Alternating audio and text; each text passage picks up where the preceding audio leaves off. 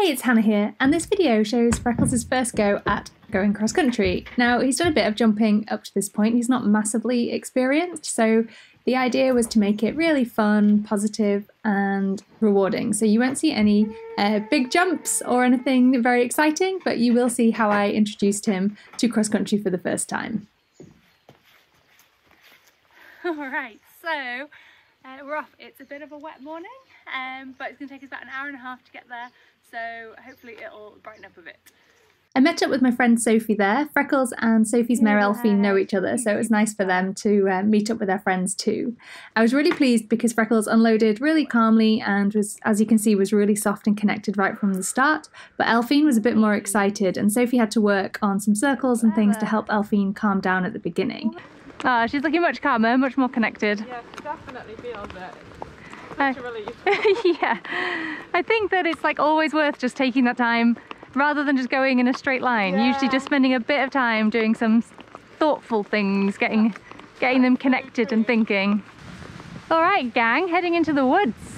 But that's nice because it'll give us some shelter from the rain. I was absolutely chucking it down this morning when I went out to get Freckles. I was like, oh no.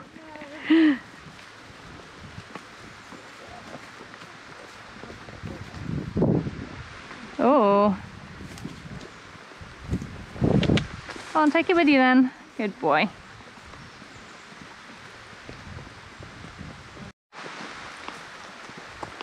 Ready, babes? Good.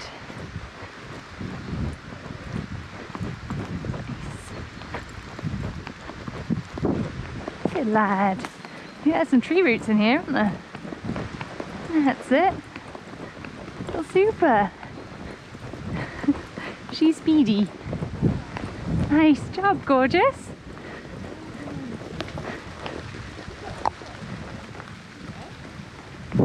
So the idea with the jumps was just to make it really positive, fun experience. So we chose lots of little ones to start with, but all the way through. We just wanted both of these inexperienced horses to have a really nice time. So as you can see, we just had popped over the small fences and kept it really rewarding. Oh, and Elfine came into season the moment that Freckles arrived. She loves you, Freckles. Poor thing. Good, guys, that was lovely. Yeah, who doesn't? She's got good taste, that's all I can say. Good girl. Oh, they did that really nicely. Yeah, that was nice. Good girl. Can we go a step closer? So with the new fences or the bigger fences, we really wanted them to explore it first. So this was the first time Freckles had seen a ditch, and I just wanted him to have a look at it really. I wasn't wanting to push him at all. I wanted him to really enjoy this experience. These were all sorts of new jumps that he had never come across before. Oh look, you can touch noses over the ditch. How to make it a positive ditch. A good boy. He's only ever done show jumps and a couple of telegraph poles in my field, and that's it. So this was all new to him. Now Freckles was a bit more anxious, and Elfine was quite gung-ho actually, and she was quite pleased to have a go at different things. She loves to explore. She's an endurance horse, and yeah, she was quite up for having a go at them. Oh, there's a ditch. Freckles, can you look?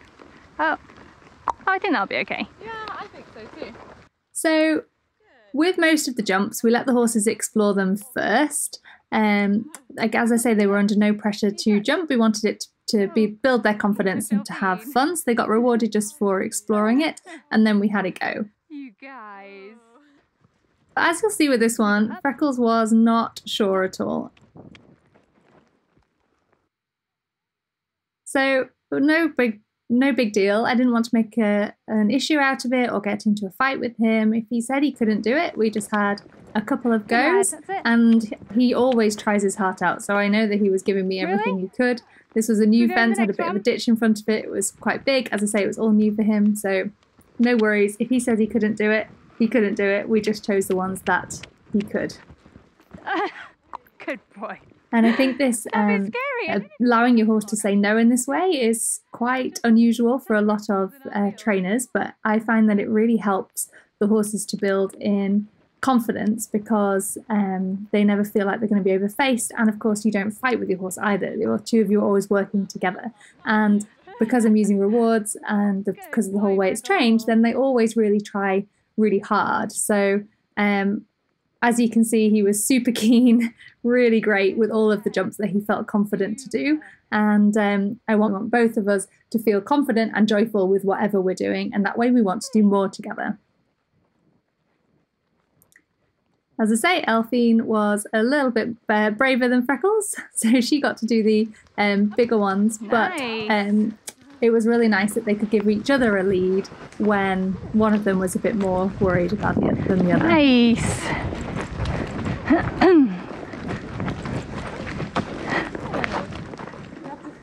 Oh! Can you do it? Oh, I think Freckles will do the step down. Yeah. Good girl. Can you back the way? Oh, well done. That's it. Yeah. Yes. Freckles. Yes. That was brilliant, Frex. Yeah. Oh, see, it wasn't that scary. She led up, he led down. Yeah. Oh, Alfie, I was going to say. I'm not going to give you treats. I think that's, you've got enough draw to Freckles as it is. Exactly, yeah. Freckles, that was super. That was well done. If you needed that lead, keep going. Do you want a treat? That's good. It's quite nice that you can go up and down it all different directions. Around. Yeah. Good girl. Come on then. So it was really beautiful. This was a couple of deer that were bounding around in the field. You can see the horses are watching them. It was an amazing ride. It was about 7 miles and all, so I think we were out for about over 3 hours.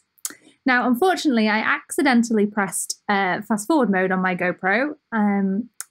So this makes it a little bit sick making. So there's not very much of this. But as you can see, we had a fantastic time. We were picking cherries from trees. There were these big open fields. We had some really good gallops. And again, there were some more deer here. It was all really lovely. But as I say, this is not very easy to watch. Luckily, we filmed some with Freckles with the phone. So you can see him having a go at some of the little jumps over here. So again, with the tyres, he was like, oh no, I'm a little bit worried about that. And again, I was like, okay, that's no big deal. Let's go and have another go and see if you can do it this time. And I always really like to give my horses that opportunity to have a go a couple of times. And they nearly always do it the second time if they can. And if they can't do it after 2 or 3 goes, then either we need to bring it back down again, or in this instance, leave it for another day. But he really enjoyed it and started to really build his confidence over these little fences. So we finished with the water jump, and neither Elfine nor Freckles would go in at the beginning, which is quite funny because they've both done loads of water exploration in the time. But again, we didn't want to make it a big deal, so I hopped off and got wet feet to give them a lead. And you can see that as soon as I'm on the ground, it gives Freckles the confidence to go through the water.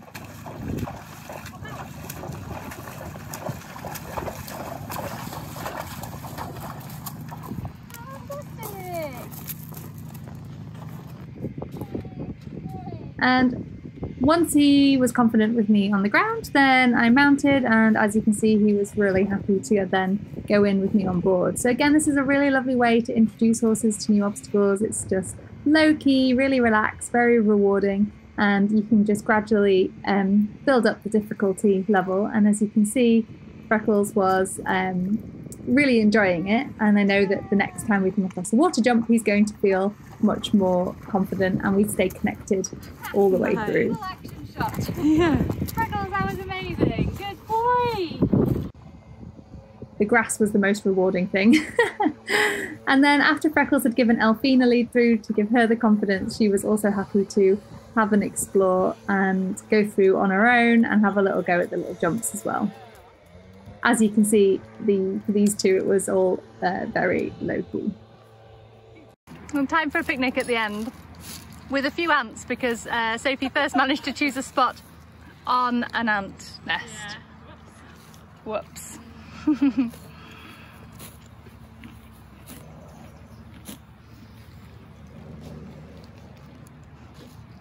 Good times.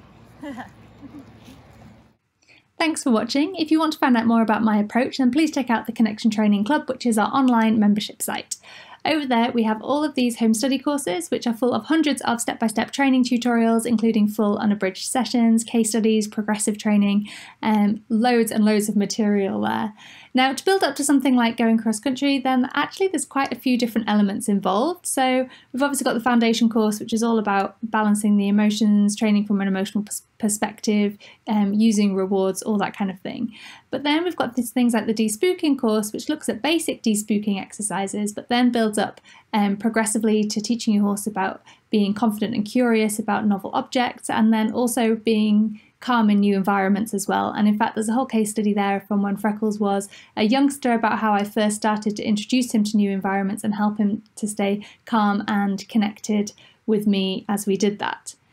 The loading and travelling course, part of that also looks at the destination experience. So how do we teach horses to stay calm and connected from the moment they unload? And as you saw in this video, Freckles came off the box and was ready to be ridden. He was connected, he was relaxed, he was soft. And you can see some of that training in the loading course as well, where we look at teaching the horse to be calm from the moment that you arrive at your destination.